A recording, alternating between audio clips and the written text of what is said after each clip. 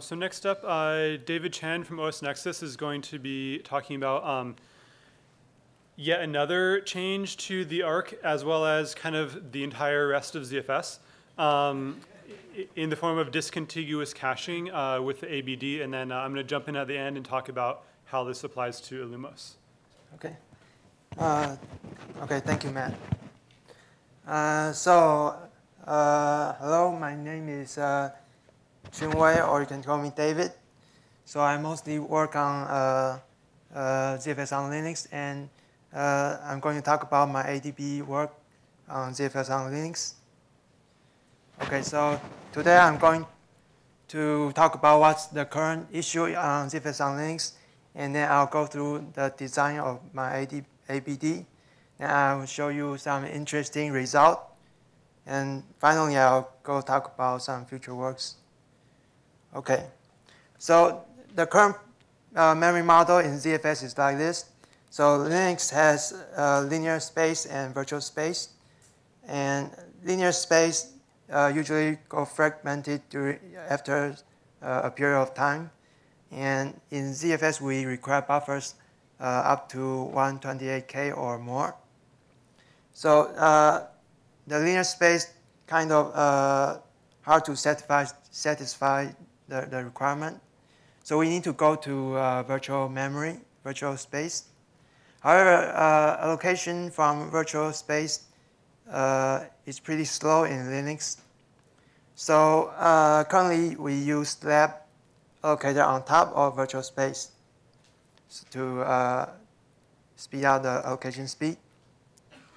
The problem is that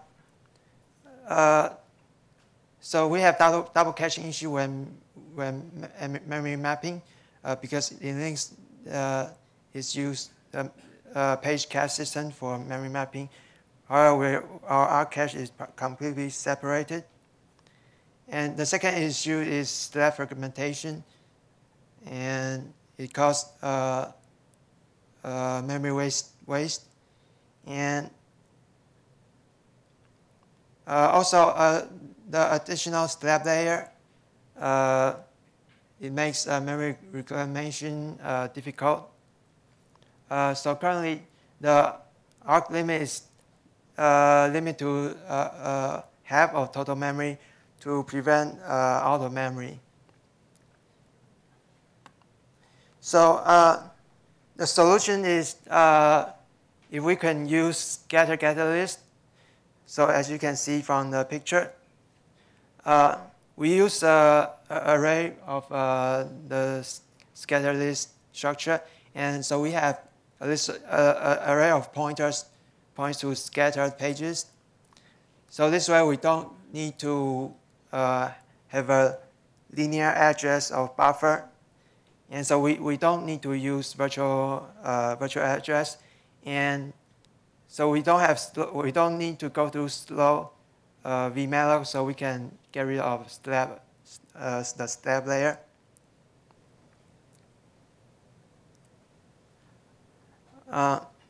So let's think about implementing into the ZFS code. So for implementing scatter list for user data is easier because user data only accessed when you're doing rewrite or in the I/O path.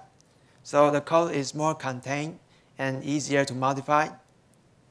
However, to implement scatter list for metadata, there's a lot of physical pointers accessing the buffer. So every code pieces you are accessing the physical pointers, you need to modify that to change it to a scatter list compatible code. So that requires very much work, and it's very hard to make it correct. So my approach is that I use this ABD structure, and I unify both linear buffer and scatter buffer under it. So we can use scatter buffer for the user data and use linear buffer for the metadata. So we don't have to change the code for the metadata. So I also provide some APIs like copy from ABD to normal buffers like that. And I also provide iterators to walk through the scatter list. So yeah. And the next problem is some code is hard to modify to accept scatter list buffer, like compression and stuff.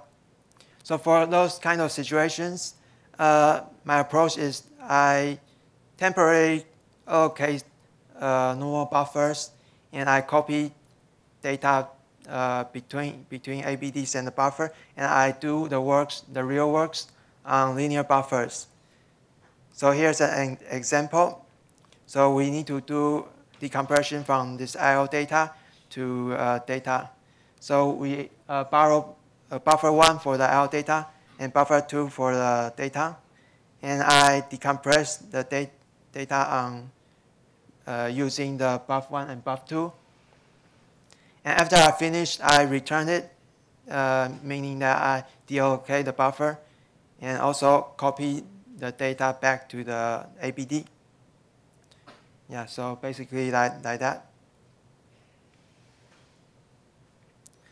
Okay, so earlier I said that because metadata using scatter ABD for metadata is pretty difficult.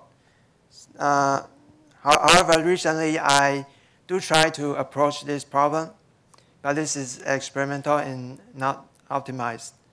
So my approach is that because there's so many metadata object types, so we try to deal with one at a time. So I add a field in the DMU object table to decide we want to use linear ABD or we want to use scatter ABD.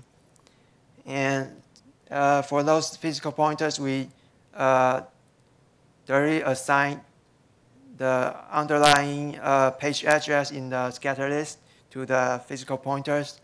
And also we need to modify the code accessing the pointers.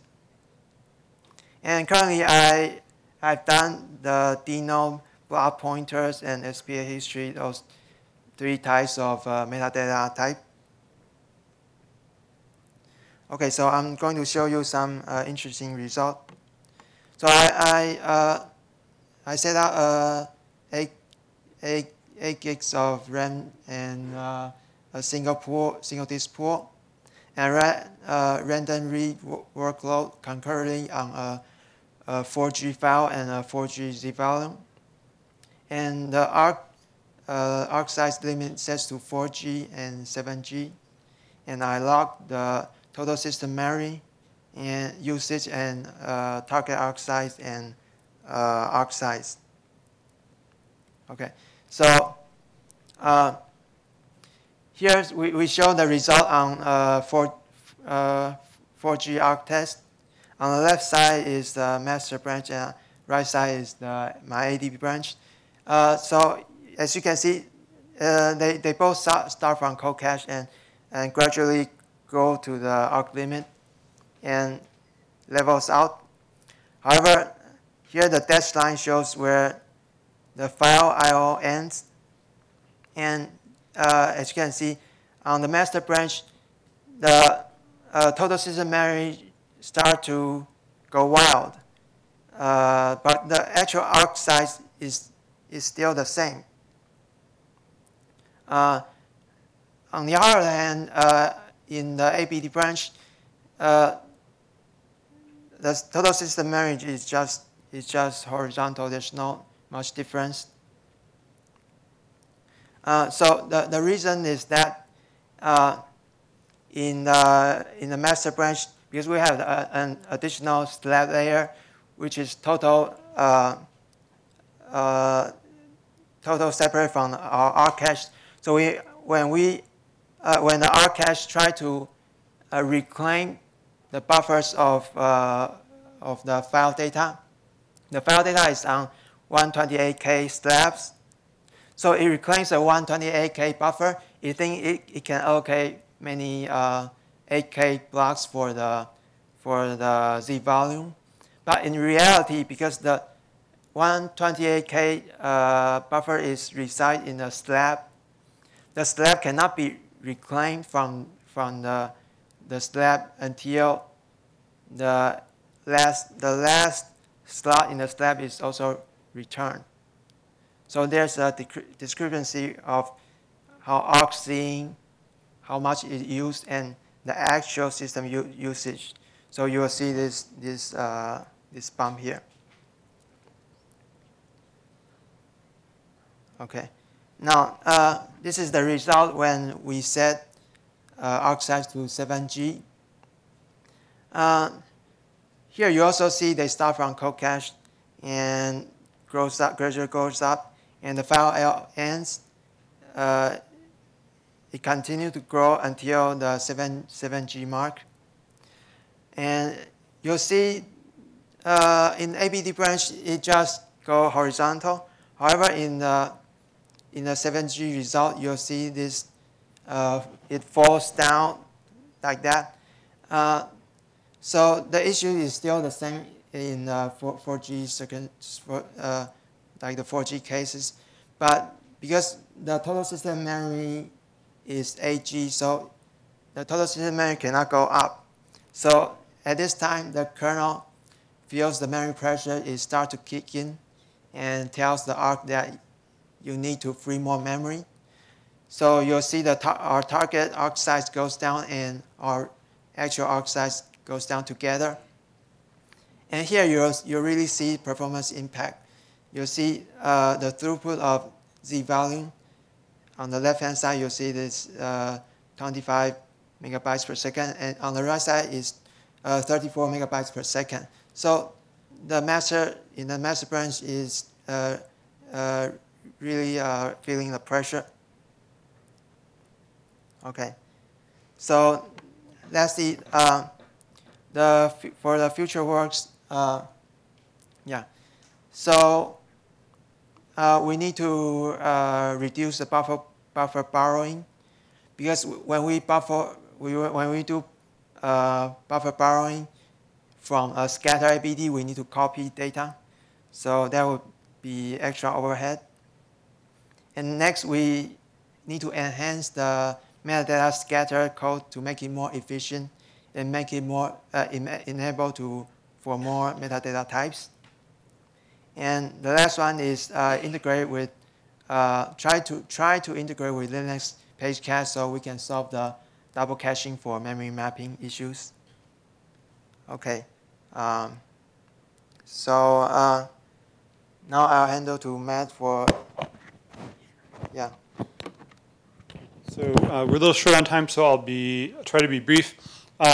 We have most, if not all, of the same problems that David mentioned on Illumos as well. If you've ever seen KMM Reap go completely insane, that's kind of the equivalent of what you're talking about, where it starts to have to evict things. It needs to change which KMM cache it wants to allocate from, so we have to reap stuff. Another problem is that the ZIO arena, which is the virtual memory, kernel virtual address space that we use to cache stuff in the ARC, it can get fragmented, and there's no real way to defragment it. It leads to a bunch of the same issues that he mentioned. So how are we going to get this working on Illumos? Well, we'll just port David's code from Linux to Illumos. We're working, folks, with Delphix and Exenta in collaboration with David on this. Okay, so how are we really going to do it? I mean, we are doing that, but there's a little bit more details to it. So I've already ported an older version of David's code to Illumos. It works great. You have to change like every single file, but once you've done that, everything's fine. Also, on top of your work, I went and I changed basically all of the variable names. So like instead, all the stuff that George just explained about buffers and whatnot is no longer true, or is not going to be true anymore. It's all going to be what is it called? Like a ARC, instead of an ARC buff, it's or ARC buff data, it's an ARC ABD. So it's like, and all those are pointers to ABDTs. So basically like, thousands of lines of code change in a very simple, repeatable, mechanical way that can be tested by at least in large part by the compiler, because of changing the variable names and type safety. Okay, so we need to look at porting some of your more recent stuff, like the scattered indirects. We really need to make compression work on scattered buffs, at least LZ4 decompression from scattered, so that the compressed arc stuff that George mentioned, we have to decompress data all the time. So we need to be able to store the decompressed data scattered and then do the decompression on that without having to copy it one more time. And then lastly, we need to integrate it with the Illumos VM subsystem. And also we want to look at, because of compressed arc, we're able to, if data compresses to sizes that are not multiples of 4K, then you might want to allocate memory that is not a multiple of 4K. But pages are multiple of 4K. So we want to look at, in addition to this, also being able to back small buffers with arrays of pointers to 512-byte malloc chunks. Okay. And we're looking at optimistically targeting getting this out in April. And this is the code that we have already ported to Illumos. Any questions? How much time? Yeah. Maybe time for 2 questions. Yeah, I mean, going off George's description of previously how the compressed L2 arc works, the preponderance of data is going to get allocated actually out of either the compressed or sort of the internal header data buffers. Wouldn't it just make sense to just modify that portion? And then whenever we work with the structures, we just recompose a small contiguous section and just pass that out to ZFS. It would basically eliminate most of the changes having to do with working with scattered data in the rest of the structure code. It would just be confined to the ARC and ZIO. Yes, that's the hard part. So if you're just talking about data, user data, not metadata, then all of the hard stuff that David did was in the ZIO pipeline and in the ARC. All the other users, once it's coming out of the ARC, then it's just like a pass through to everything else. So, the rest of, besides the ARC, nothing else has to deal with scattered data. Yeah, I mean, that might be a nice simplification or reduction of the surface of the changes, but it doesn't make the problem fundamentally really any easier or harder, unfortunately. Any other questions? I took a stab at this a couple of times over the past few years, and I only had about a month of time to work on it. But anyway, something that I noticed a while back was this call, well, not this call, but function in the Linux kernel called VM map grab, which allows you to just basically pass an array of pointers to pages and get a virtually mapped address that points to it, and then it can be unmapped. Yeah, so you could use that instead of copying. Yes. We considered doing that on Illumos, but the performance really sucks because of the TLB shutdown. Yeah. So in Linux, it's basically the same. Yeah, because the vmap or VM map is basically vmalloc. It's the same thing, except that in vmalloc you also allocate the pages. Yeah, so it's basically the same as you would use vmalloc. You certainly tried that out and implement it as another backend for borrowing ABDs, but the performance would probably be much worse than doing a malloc and bcopy because of the TLB shootdown. At least if you have more than one vCPU. Okay. Thank you. Up next, thank you guys.